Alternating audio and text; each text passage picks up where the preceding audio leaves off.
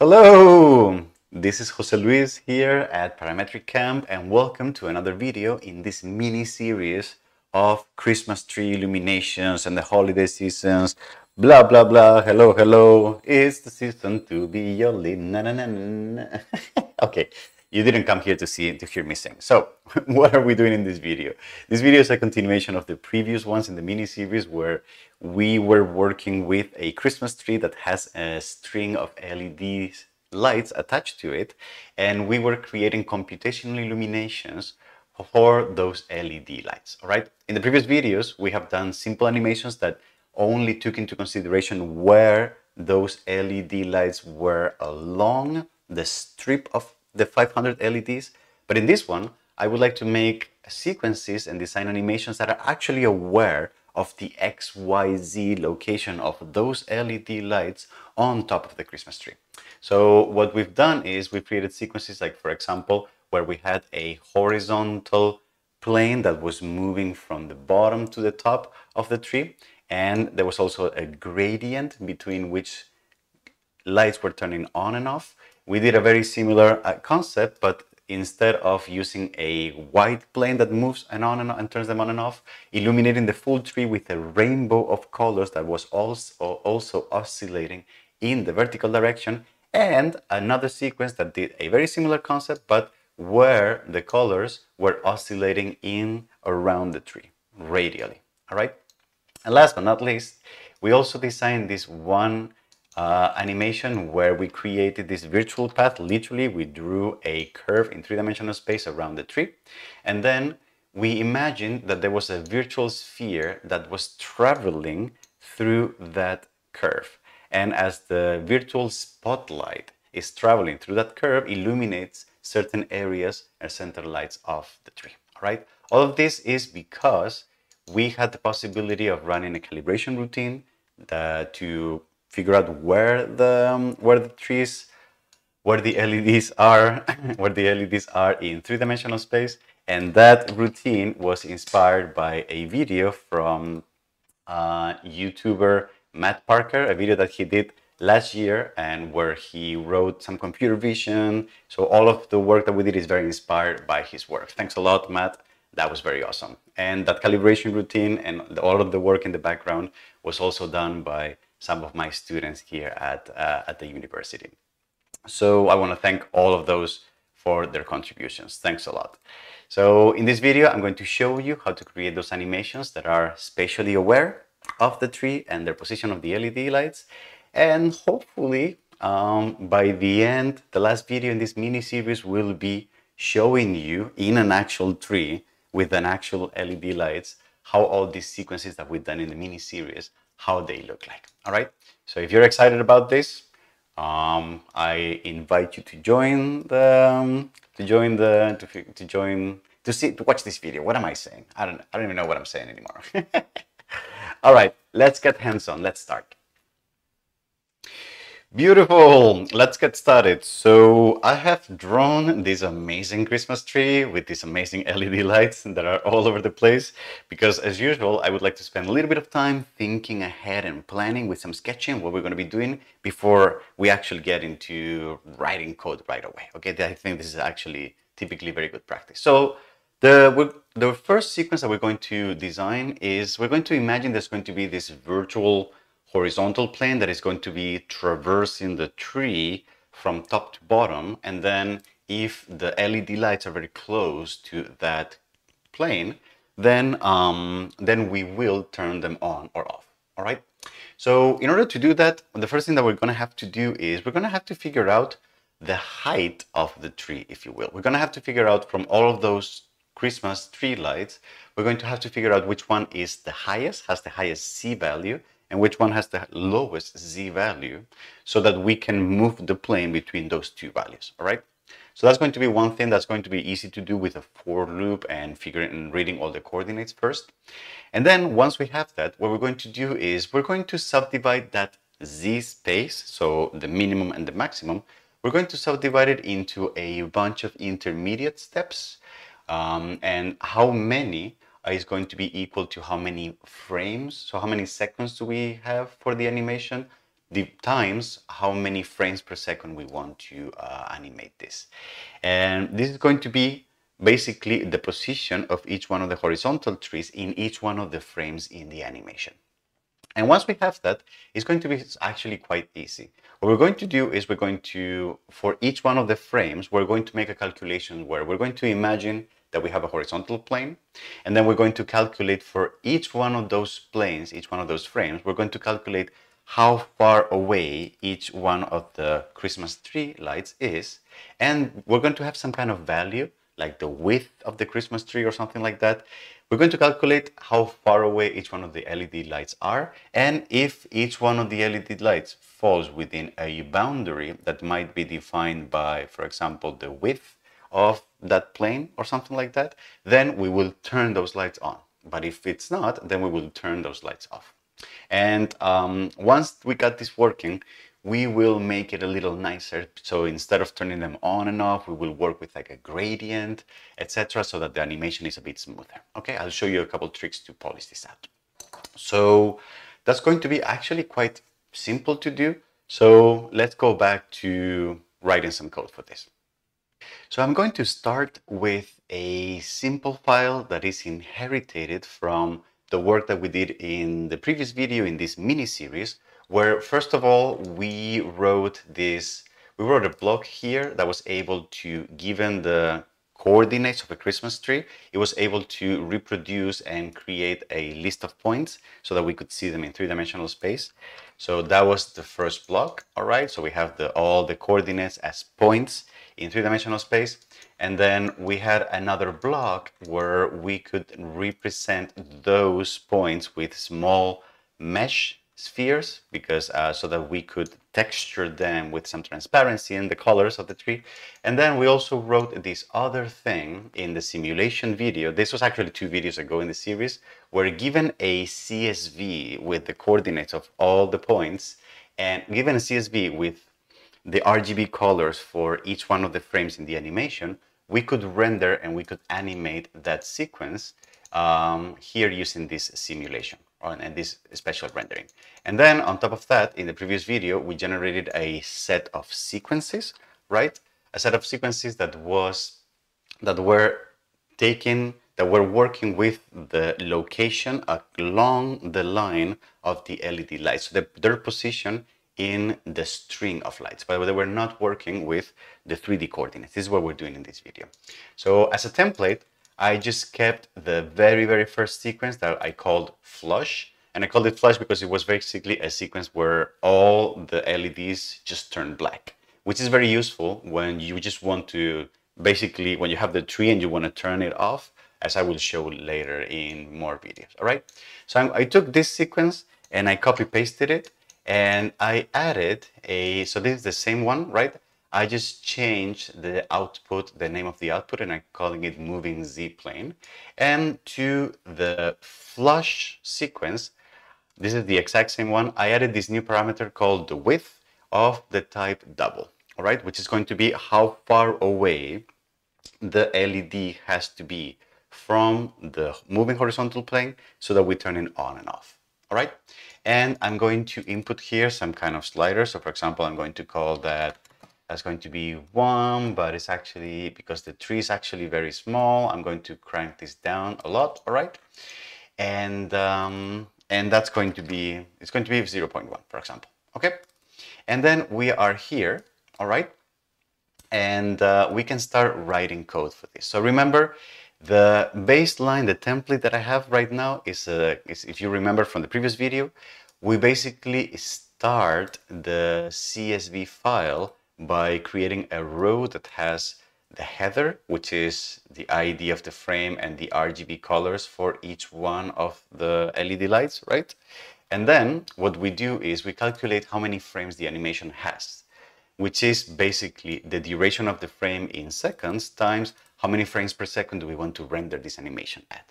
And then for each frame, that's basically how many frames we have calculated, we have this for loop that for each frame generates a row that's going to be each one of these rows in the CSV file that starts with the ID of the frame and then 3 numbers, which are the RGB colors for each one of the LEDs. Correct? Beautiful. So here for this one, basically the RGBs are always going to be black. That was the flushing template that we have from the previous example. So what I would like to do now is I would like to add code here so that first of all, as we said in the diagram, the first thing that I would like to do is I would like to calculate the extremes of where is the lowest LED light and which one is the highest. In order to do that, we're going to do that before we actually get into I'm going to write here pre-calculations before calculations for the, I'm going to call it pre-calculations for the whole sequence. All right. So what are we going to do here? The first thing is calculate minimum and maximum Z of all LED lights. All right. How are we going to do that? I'm going to define two variables called minimum Z and maximum Z. All right. I'm going to start them. All right. And then what I'm going to do is I'm going to write a for loop where I'm going to iterate over all the LED lights. So I'm going to go int I equals 0, I is less than LED count, which is a variable that I calculated before, and I plus plus. All right. And then what I would need to do is I would need to say here if the coordinates of this LED, so that's going to be if the coordinates of so LEDs is a list of points. If LED is I, so that's going to be the LED that I'm checking right now. If the Z coordinate is greater than maximum Z, it means that it is higher than any of the maximum Z's that we have set before. So what we're going to do is we're going to set that value, maximum Z, to that coordinate. All right?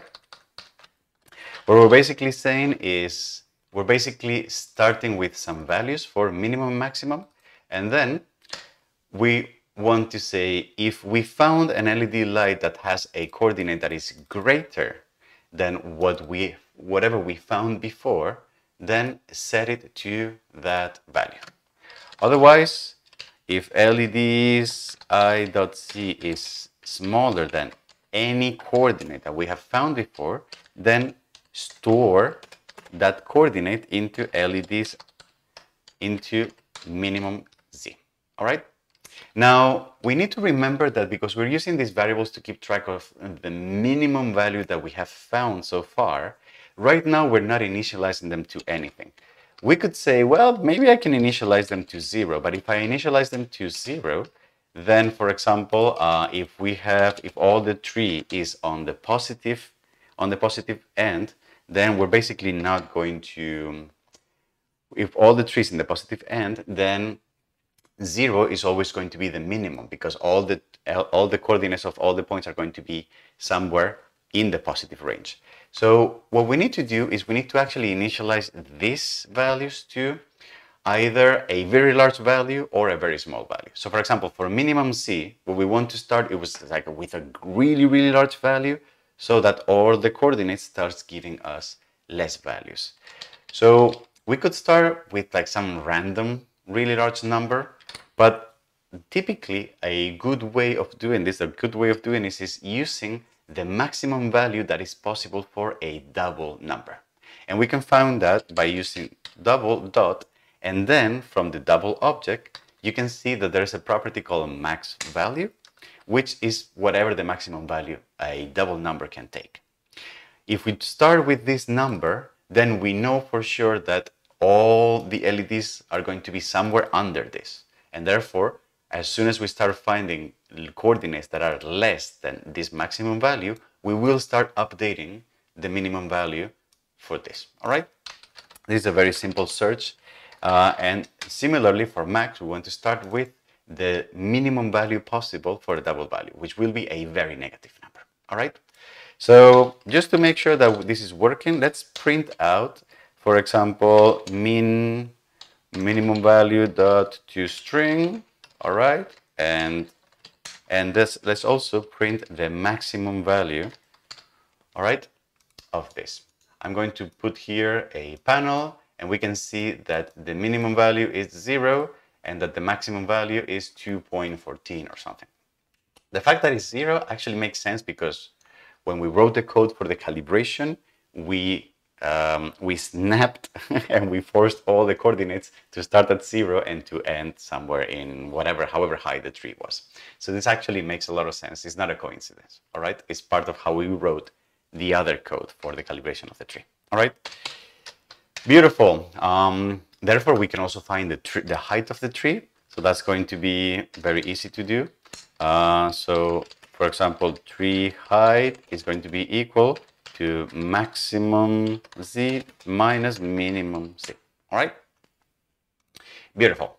Then what are we going to do next? Just like we have calculated the height of the tree, we're also going to calculate how far away these points are in between them. And that's going to be very easy. It's going to be just as simple as saying, I'm going to calculate the step in the z direction, right? And that's going to be equal to how high the tree is divided by how many frames we're going to have in the animation, all right? So that's going to be it. And actually, just before I forget, it's actually not going to be exactly how many frames we have, but it's going to be how many frames we have minus 1.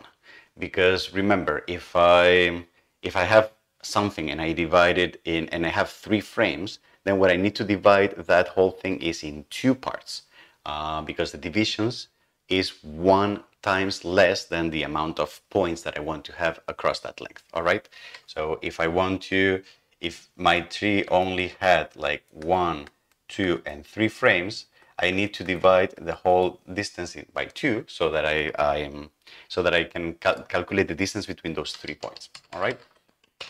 All right, so now I have the height, I have the step, so I think I'm ready here to start writing the algorithm that for each frame calculates where the plane is and the distance to each one of the LEDs.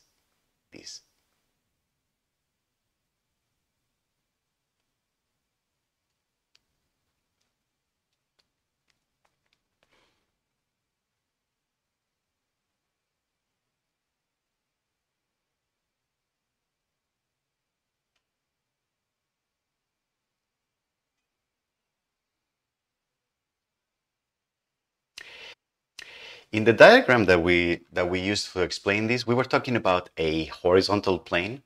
So we might be tempted to actually use a plane object inside of Grasshopper. But if you think about this, because this scenario is very simple, it's just basically a horizontal plane. The horizontal plane is always going to have the same z height. So we don't actually need to work with an actual plane so long as we know the z height of each one of these points that we're calculating for each one of the frames.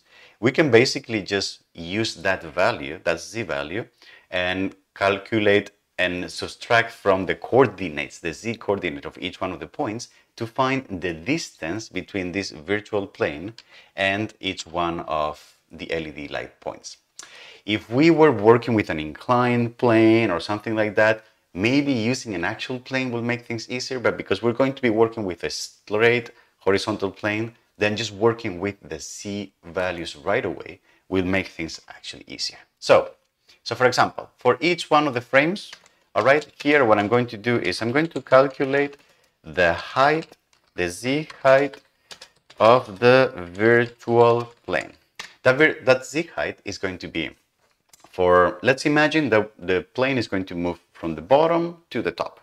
So what we can say is the z height is going to be equal to the minimum height, so where the lowest light is, that's going to be minimum z, plus how many frames we have navigated so far, 1 frame, 2 frame, 3 frames, 4 frame, times the step between those frames, which we calculated before, right? So that's going to be equal to f, which is the frame that we are at, so 0, 1, 2, 3, 4 times the step in the z direction that we have calculated before. So how far away we are, how far away in z each frame is, all right? That's going to be the z for this frame. That's the Z, or I'm going to call this frame Z or plane Z or something like that. All right. Beautiful. Then for each one of the LEDs, we already have a for loop that is going over all the LEDs. For each one of the LEDs, we can here calculate. First of all, I'm going to calculate the Z. I'm going to calculate the distance of this LED to the virtual plane. So what I'm going to do basically is I'm going to calculate the difference in Z is going to be equal to excuse me, is going to be equal to the coordinates of these LEDs dot so the Z coordinate of this plane, of this point, or sorry, of the LED that I'm checking, minus that Z value that I just calculated before. So that's going to be plane Z. All right. And then what we can do is we can say if dZ is greater than the value, if it's smaller than the value of the width, then the coordinates of RGB, all of this should be 255, 255, and 255. All right. However, otherwise, this should be 0. And I think that can be it, except for one minor thing that I'm going to discuss in a second. All right. So let's see if this works off the bat right away. All right. So I'm going to press play, and it looks like we have no errors. And so let me then plug in the CSV here into the simulation. All right. I'm going to plug it in here. I'm going to reset, and I'm going to press play. All right. So we can see that something is happening. We are moving up, and as we're moving up, it looks like the tree is lighting up, but it's lighting up fully. Okay, and then it looks like it resets. It reset again, so the whole thing is lighting up. There's no turning off here, so something is happening, but we definitely need to put some more work on this. So what is going on? One problem that we're having, and the reason why this whole tree gets illuminated, is that because we're moving up, we can see that the coordinates of the C, as we subtract the coordinate of the plane, this value can be positive if the LED light is above the plane, but it can be negative if the LED light is below the plane. And because we're comparing whether if that difference, that distance, is less than the width, it turns out that when it's negative, it's still less than the width. So what we would need to do is, in order to avoid all the lights turning on, I mean, this could be fine if you just want the tree to just light up and down, but since we want the whole plane to, we want that effect of a block of lights turning on and off, what we need to do here is we need to work with the absolute value. And we need to say if the absolute value of that distance is less than the width, then you need to turn on. Otherwise, you need to turn off. All right. So let's see if this works now. So I'm going to reset, and I'm going to turn the whole thing again. And voila! We have something now that is working a little better.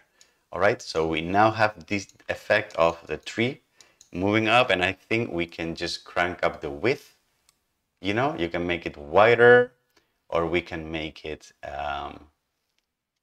all right, not so, for example, 0.5, all right, which is a lot. So you can see maybe this is a little too much. We're going to do 3.5, okay? And we can see that there's like this virtual plane that is somehow in the center right now, and it's moving up, etc., and it hits the top, you know, and it jumps to the bottom, which is kind of okay, all right? So it's good. Now, this animation is okay, but to me it's not great because we're working with the lights being on or off. And I think it would be nicer if we have some kind of gradient where the lights that are farther away are dimmer and the ones that are closer to the plane are brighter. All right. How can we implement that? The way we're going to do this is very simple. So let's imagine I'm zooming in here, for example. Let's imagine I'm zooming in here. And the way I'm going to do, we have a situation like this. We have the plane, we have the LED light that is somewhere there. We have the distance that we have calculated to this virtual plane. And we know that the maximum, the width, is somewhere here. So this LED light is turning on because it's within that range of the width. So the only thing that we need to do is we need to figure out for this distance how close in relation to the maximum width that LED light, how close it is to the actual plane. So for example, if it's somewhere, here, it feels like this is more or less 0.6 times the width, the maximum width, or something like that. Or if it was here, it would be like 0.1 times the width. And if it was here, it would be like 1 times the width. What that means is that we need to find proportionally how far off it is within that width. And then, using that proportion, figure out a value between 0 and 255 that corresponds to how bright this would be here or how dim it would be here. So 0 for this point and 255 for a point that would be super, super close. So we just have to map a number within those two ranges, okay? So what is that going to look like? Well, let me stop the animation first. Let me stop the animation. The way we're going to do that is we're going to say, first of all, we're going to calculate the z. And we're going to say if we are within range, then what I'm going to do here is I'm going to calculate something that I'm going to call the brightness, all right? And I'm going to calculate this, the brightness. And the brightness is basically going to be, it's going to be that distance, the distance that we calculated. So that's going to be the absolute value of the z, all right, divided by the width, okay? So that will give me a value between 0 and 1, all right?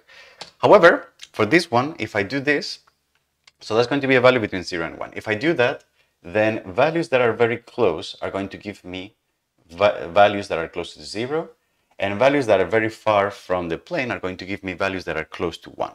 So what I need to do is I need to invert that by saying 1 minus that value, all right?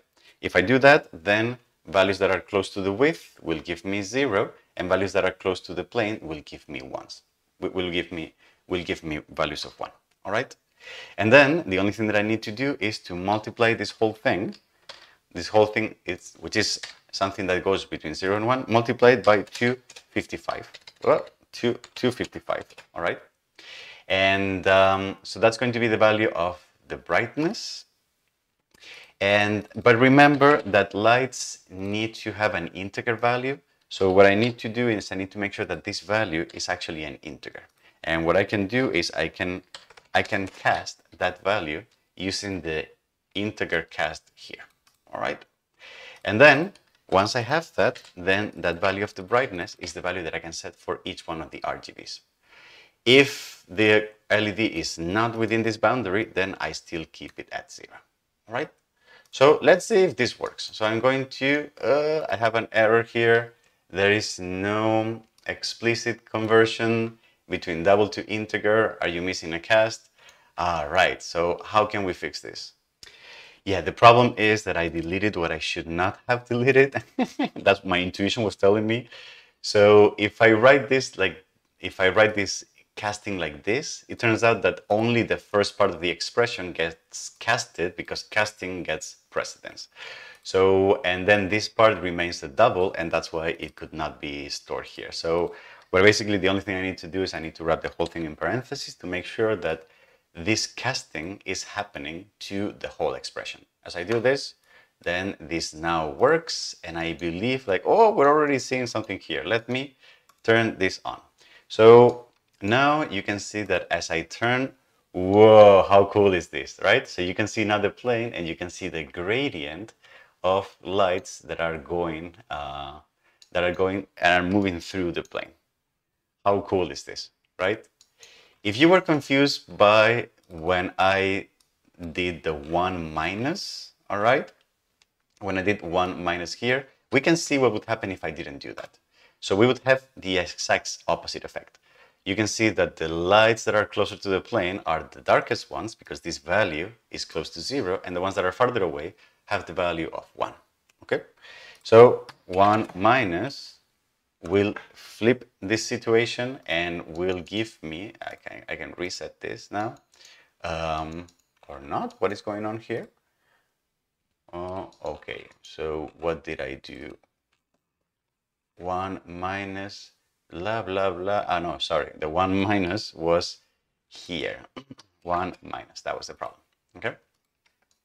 All right, beautiful.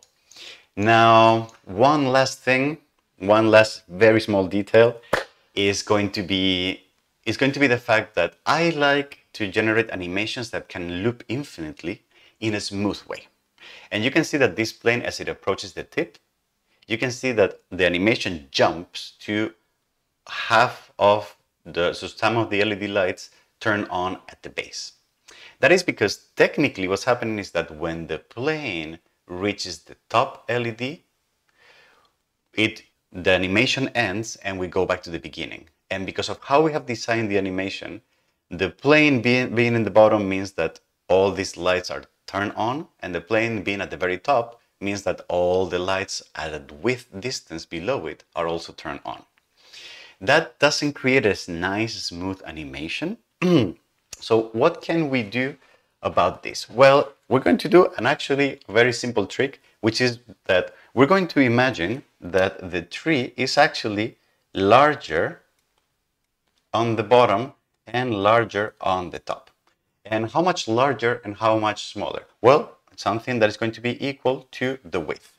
Why that? Because what we want is the very first plane to start at a point where the light that is the closest, it's still at a distance that is going to be turned off. But at the first frame, the very first frame afterwards, this light will start getting color.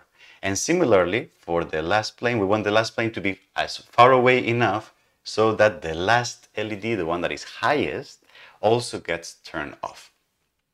So the way we're going to do this is very simply, we're just going to hack a little bit the calculation that we did, and we're going to say whatever the minimum value that you calculated and the maximum value, let's just increase those by width so that we can loop the whole animation smoothly. Increase these values by width to ensure a smooth looping animation. All right, so what we're going to do is minimum C is going to be decreased by the value of width, and maximum C is going to be increased by the value of width. That's it. The rest is going to be the same because now the virtual height of the tree is going to be a little larger, but then the step is also going to be a little larger, but everything is going to adapt accordingly. If you see, did you see what happened? We started from pure black and now it's moving blah, blah, blah, and it's going to keep going, and the plane will also end up somewhere virtually above, but above enough so that the topmost LED fully turns off. And you can see that now it happens here. It also turns on. Ta-da! Awesome. We have now created an animation where the plane is moving up and down, but the full thing loops smoothly and nicely. And I'm actually going to show you this later on the tree, and it looks actually pretty good. All right. So this was the first animation, the one that is a moving plane across the Christmas tree, taking into consideration where each one of the LED lights are in the three-dimensional space. As I said before, this was a very simple version where the Z is the horizontal plane. The plane is purely horizontal, so we could work directly with the Z heights. But this example could be very easily extended to have an inclined plane, and then to calculate the linear projection, linear distance of each one of the LED lights to that plane, and use the same technique that we have used before for the value of that distance. All right, it's just a little bit more code calculating the planes of the distance, but I would be very happy to leave that option to you, the viewer, to try it out on your own. If you do it and you want to share with us in the comments or in Discord, I'll be more than happy to share that as well. All right, let's go on to the next sequence. The next sequence we're going to design is going to be super similar to the previous one. It's also going to be a horizontal plane that it gets animated, if you will. But what I would like to do in this one is I would like to have all the lights animated. I would like to have all the lights always light with a particular color. But what I would like to do is, as we move up the tree, what I would like to have is some kind of rainbow of colors that gets animated over frames. The idea is that rainbows of colors can be done pretty easily using a color space that is not the typical one we use, RGB, but it's a color space that is called hue, saturation, and value. And what's nice about this color space is that if we want colors that are not primary, so orange, yellow, purple, pink, that kind of stuff, if we want those colors, we don't have to figure out the weird RGB combination, because what's inherent about the HSV color space is that colors are defined by hue. And hue is typically a value that goes from 0 to 360.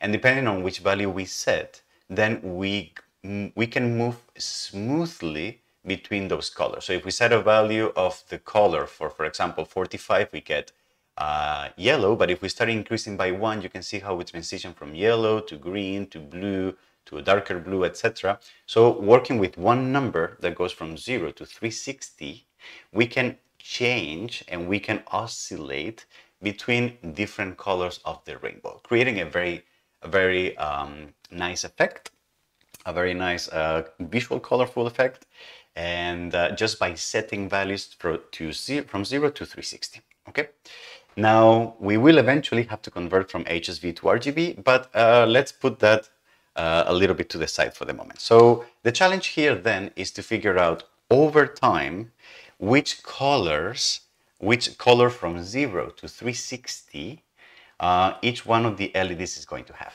And then the way we can do this is very easy. So we can use conceptually is the similar technique that we're going to use, that we used before. We're going to divide time into a sequence of frames. So we're going to say how much time do we have, how many frames do we have, and then what we're going to do is that for each LED, what we're going to do is that we're going to start that LED value in the first frame to a value that corresponds from 0 at the very bottom to 360 at the top, and so that at the first frame the color is somewhere in that rainbow spectrum, and then every frame we're going to increment that value. So for example, for this maybe starts at 160. For every frame, we're going to increase that 160 by how many frames we have navigated times the amount of steps in the hue spectrum that we have, given how many frames we have. All right, so that's going to be equal to a value that we're going to call, for example, a step in the hue, or something like that, right? It's very similar to this idea of a moving plane. We just don't have a plane anywhere. It's more about having an LED light that starts with a value of hue, but then that value of hue gets increased over time based on the frame that we're at. Okay, and then once we calculate that value of the hue, we will be able to translate that into RGB colors and then set that value for each one of the LED lights. So the way we're going to do that is we're going to start first by making sure that we have the full rainbow, no static, no animation, just one rainbow, okay? And then after that, we will just write code to start moving it over time, okay? Let's take a look at how we would do that. Okay, so I have copied the example that we did before, the moving Z plane. I copy pasted it here. I changed the name, now it's called Moving Z Rainbow. And I also removed the width input because we're not going to be using that anymore, all right? And now, of course, I have some errors because the code is still relying on width, whatever. So I would like to now make some modifications here together with you so that we can adapt the previous example to this idea of the animation. So, for example, For the pre-calculations, I still want to calculate how many frames I'm going to be working with, duration times frames per second. I also want to pre-calculate the minimum height and the minimum and the maximum height of the tree. But in this time, because we don't have the idea of the width, we're not going to need to increase it or decrease it by the width.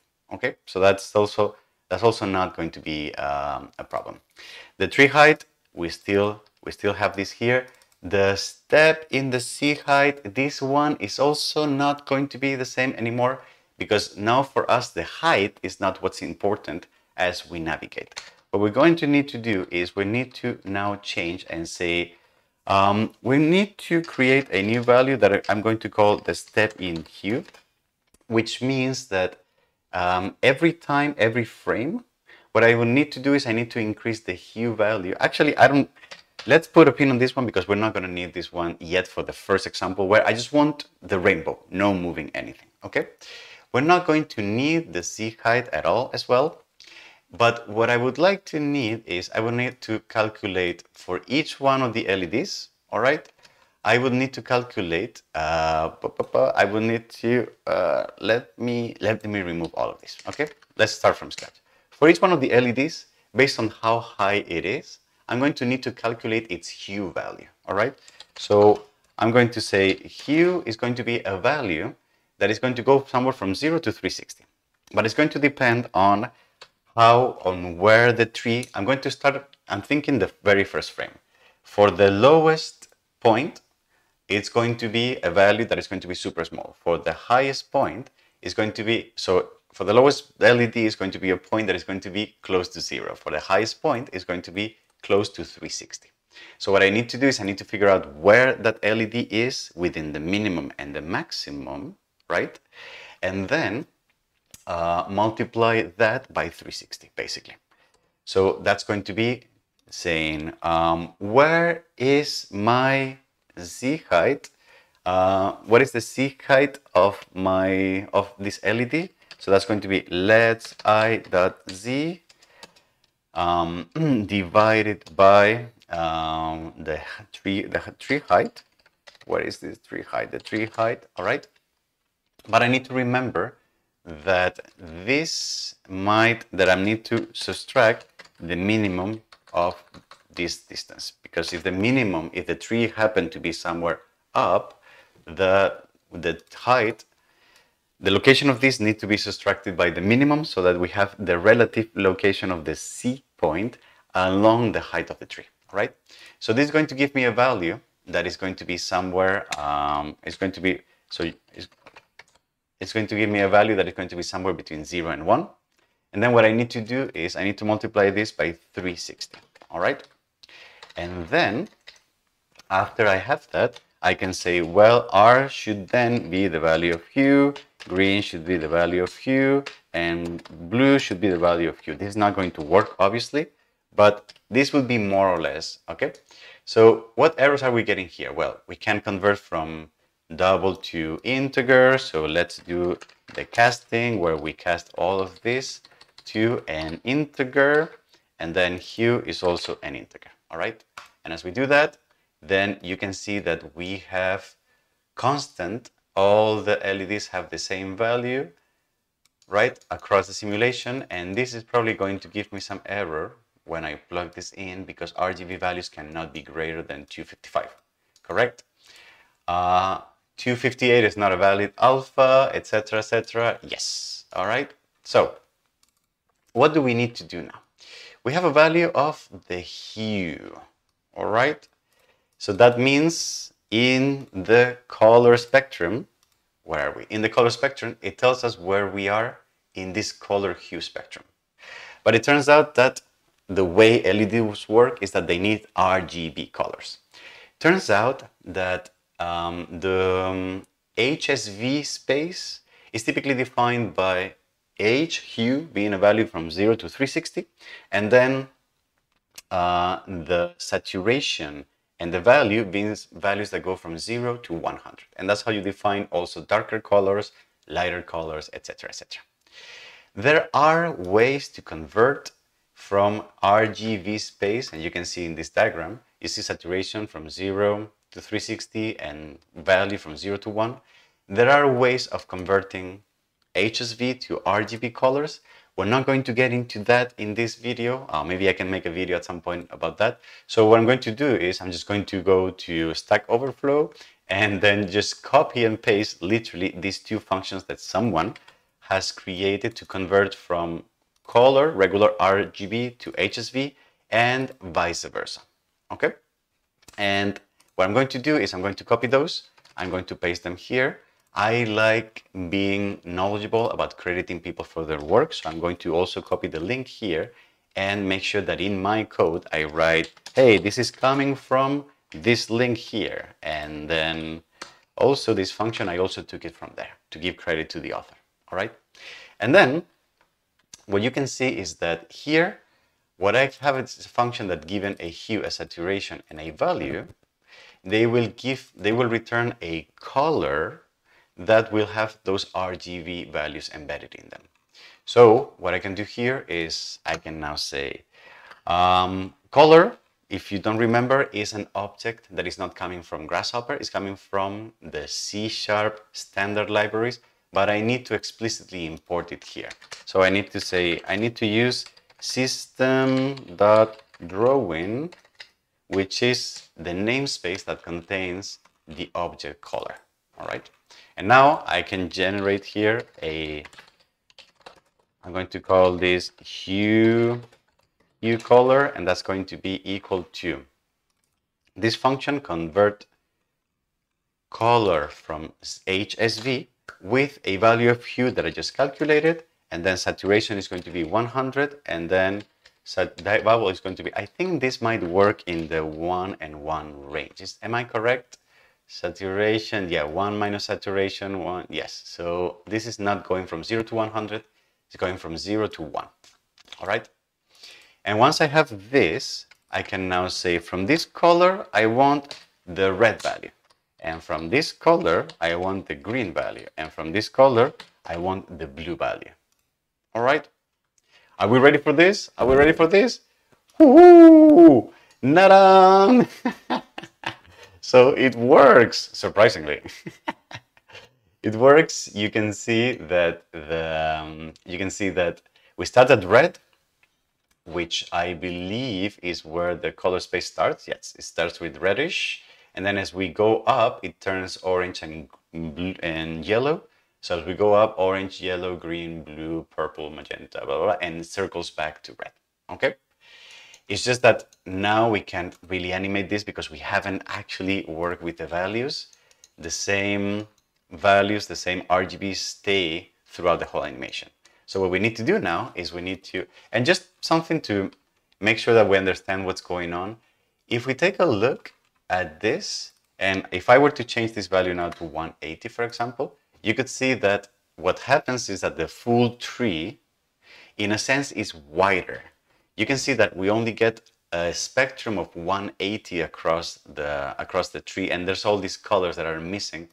If we were to, instead of 360, if we were to double it to 720, probably what will happen is that we get 2 times the spectrum of the rainbow. So we get like half the tree is one full rainbow and another half tree is another full rainbow.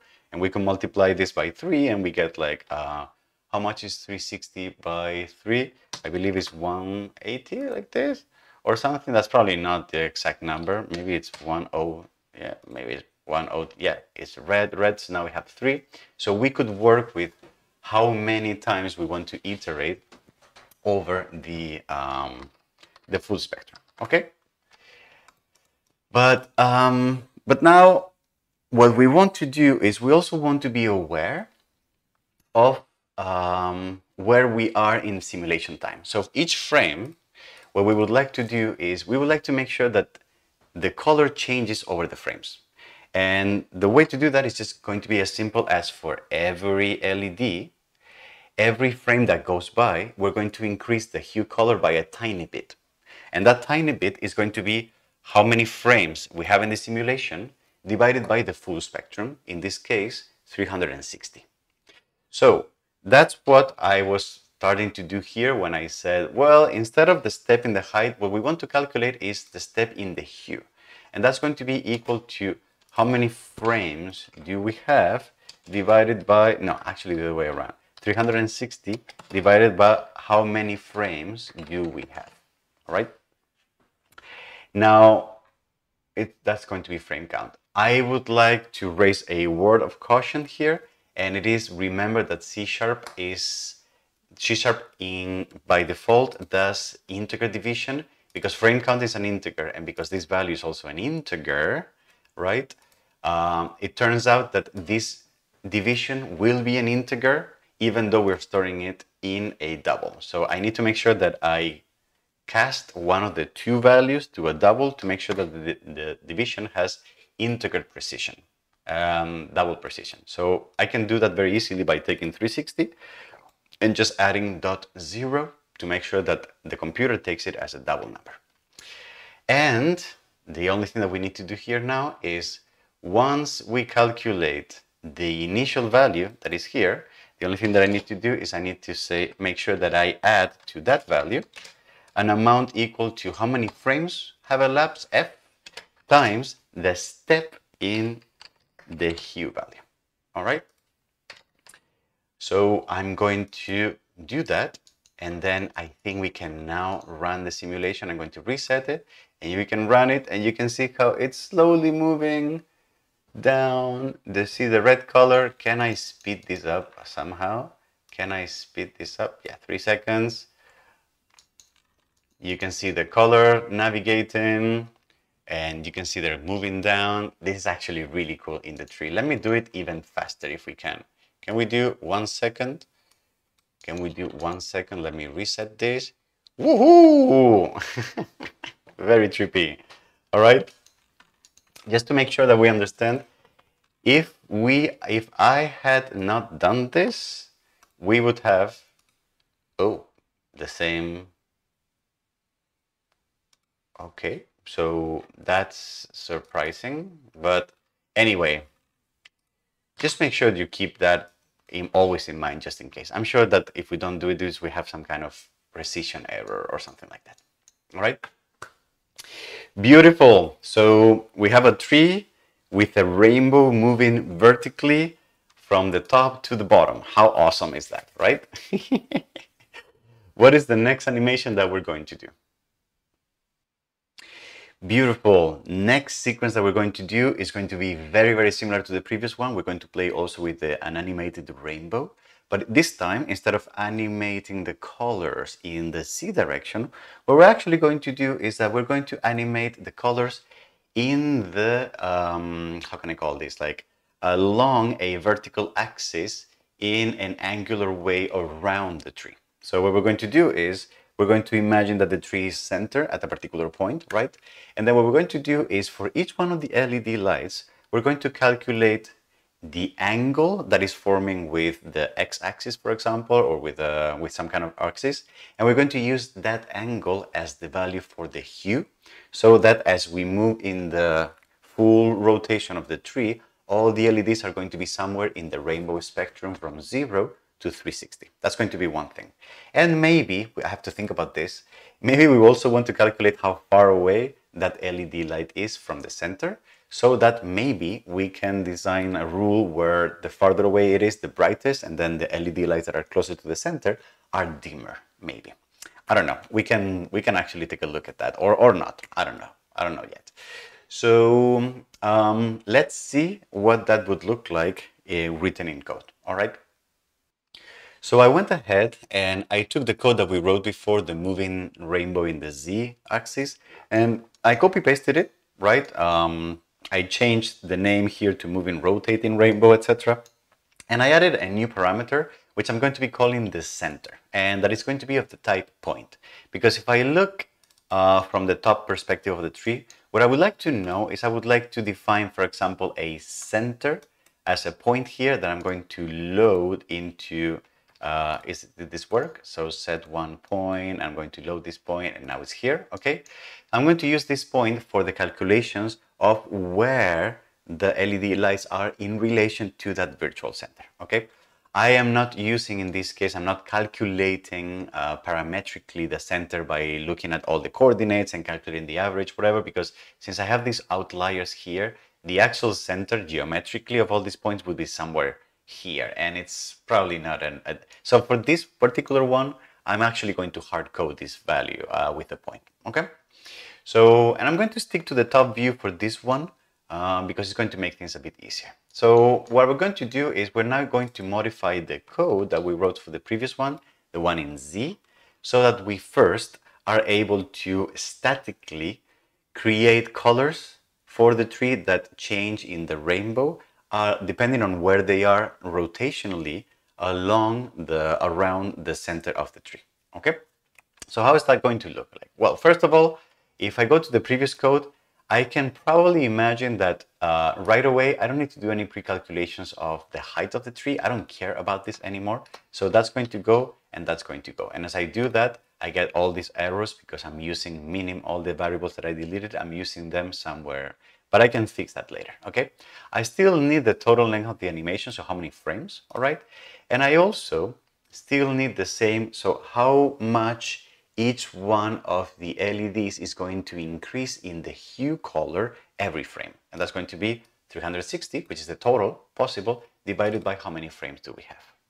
And now here for each LED, I'm going to totally ditch this. I'm going to write it from scratch, okay?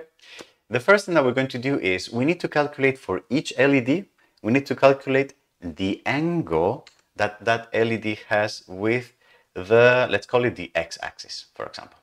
The way we can do that is, first of all, we need to calculate for each LED, we need to calculate the difference between we need to calculate how far off in the x and the y directions this LED is from the center. That can be done very easily by saying, can I calculate the difference in the x direction is going to be where this LED is in x minus the x coordinate of the center point that I imported. And similarly, I can do that for y, all right? And then I get those two values. Beautiful. Once I have those two values, I can calculate the angle using this built-in function in C# called the A10-2, all right? Which is different than A10. A10, the simple A10 is the arc tangent of an angle. So that's one thing. That's an arc tangent of an angle. But here, given two numbers, it wants the tangent of the angle between those two numbers, all right? So this is typically referred to as the x and y coordinates of a point. And also a word of caution. It's very important to notice that because A10 and A10-2 are very similar, typically the notation is that the first value you want to input in A10-2 is the y coordinate, which is a little unintuitive, and the second value you want to input is the x coordinate, all right? Another important thing to notice about the A10-2 function is that the result is always going to be in the range of minus pi radians, so minus 180, to plus to positive pi radians, or positive 180. This is also kind of unintuitive because other functions we may have worked with may give us results in the range of 0 to 360, okay? So it's something to keep in mind. So how does that work? I'm going to calculate the angle, and the angle is going to be the math.a10-2 function of x and y, all right? Beautiful. Just for the sake of making sure that I know where I am, I'm going to stop all of this, okay? And I can't really do that, I think. So, sorry, never mind. So now what I would like to do is I have this angle, which I have calculated it, and the result is given me in radians. So what I want to do is I want to convert that to degrees, so that I get a nice value between minus 180 and positive 180. And I can literally just use that right away as the hue value here. So I'm going to calculate hue, and I'm going to say the value of hue is going to be converting angle to degrees. And we can do that by multiplying it by 180, right?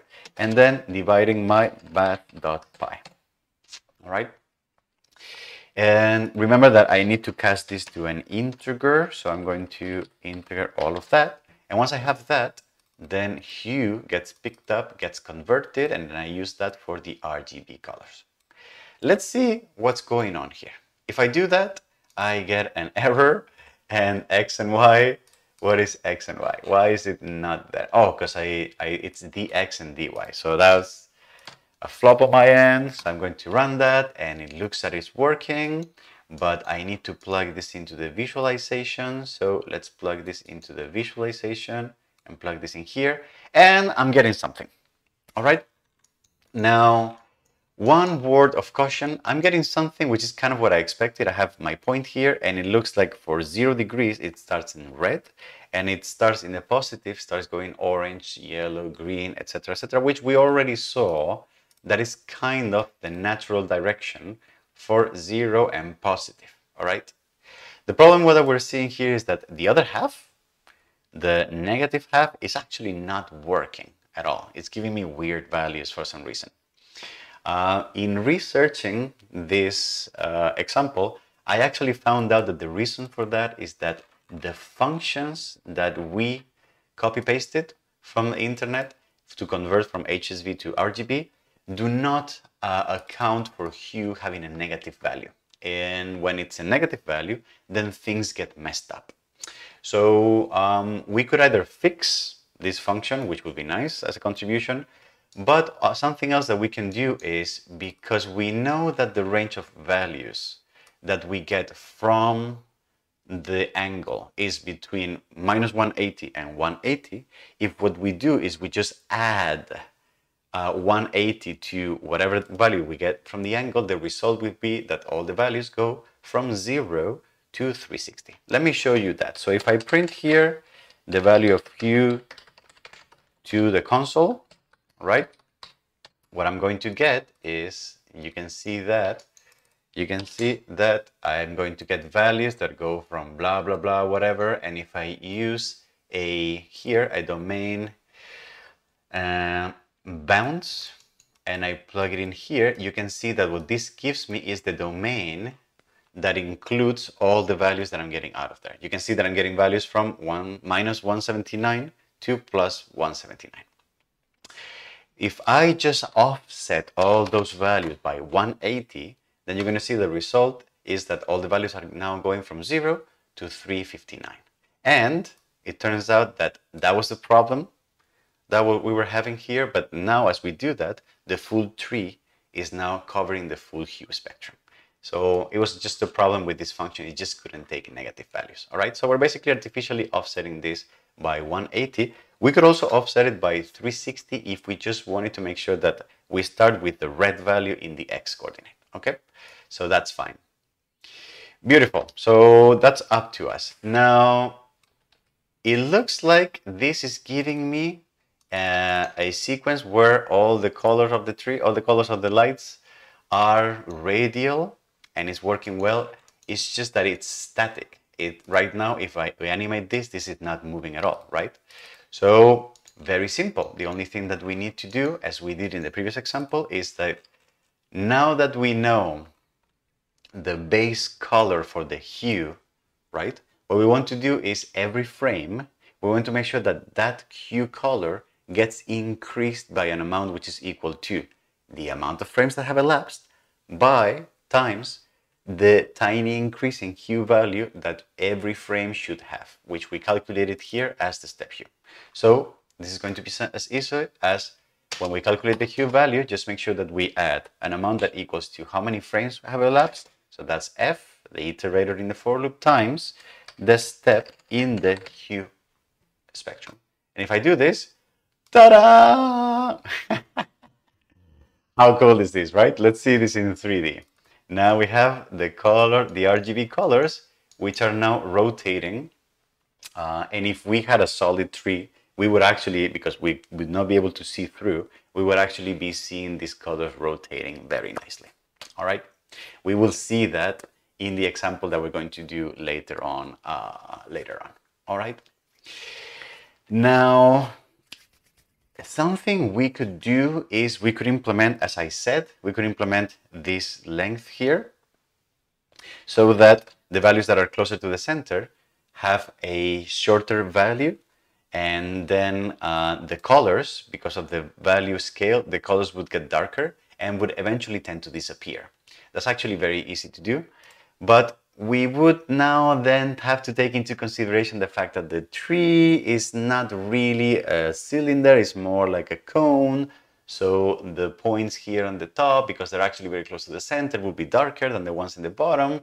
So it's kind of a little bit of a mess. So it will take a little bit more of calculation. So I'm actually going to, this video is getting too long already. So I'm actually going to leave that up to you, the user, the viewer of this video, to figure it out. And I'm going to go in and figure out the last sequence that I want to do in this video. Okay? Which one is going to be?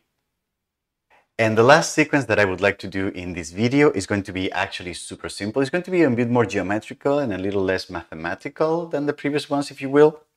What we're going to do is that we're going to imagine that there is some kind of trajectory, and this trajectory is going to be literally a curve in three-dimensional space wrapping the tree or whatever. And what we want to do is we want to imagine that we have this object that is kind of, we have this object here that is kind of traveling through this trajectory in three-dimensional space. We're going to imagine that the object is kind of a sphere of sorts, for example. And what we would like to do is we would like every frame, we would like to calculate if the LEDs are somewhere in the range within that sphere. And then if they are contained inside of that sphere, then the LEDs should turn on, otherwise they should turn off. The effect that this will create is the effect of a moving object that is illuminating the tree, and that is a kind of a cyclical animation. Yep, I think that's pretty much it. Things to consider is that the way this is going to be is that we're probably going to we're going to have to draw that path in 3D space.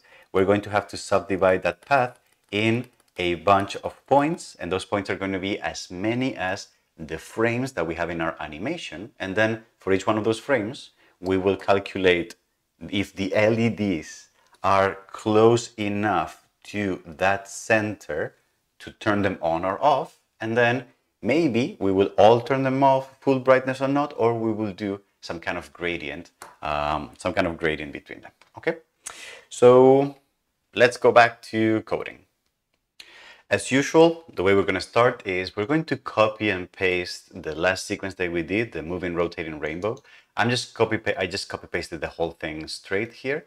And then what I did was I removed the center input, and I created two new inputs. One is going to be a path, and that path is this curve, this 3D curve that I've created wrapping the tree, kind of creating this virtual sort of path around the tree. And then a radius that is going to be just a number. And I don't know why my tree is gone. Yes. So you can see how the path is kind of wrapping the tree, and I have also a radius defining how big that virtual sphere is going to be. I have taken the liberty to just play a little bit here with a kind of animation of what this might look like. The path that I have here is going to be subdivided in many points, as many as the frames that I have in my animation, and then I'm going to have this virtual object as a circle here.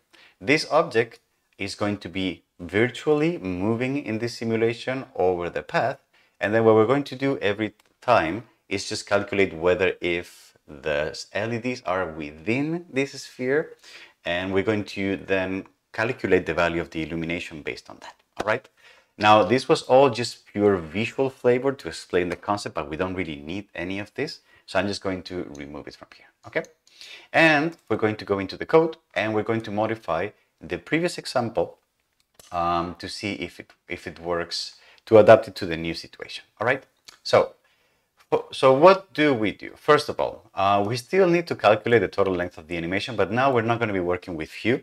So what I need to do is I don't need to calculate the step. What I need to calculate though is all these points that are going to be the intermediate points along the path that are going to be considered the centers of the animation of this virtual sphere. All right, so the way we're going to do that is that we're going to take the path, which is the input curve, and we're going to divide it by count. If you see the overloads, you can see that it's asking me for the number of segments, so that's going to be frame count whether if I want to include the ends or not, because I will want to include them to have a perfectly seamless animation, right? And then the overloads gives me the points. So the return type of the function is going to be the parameters at which those points are found along the curve.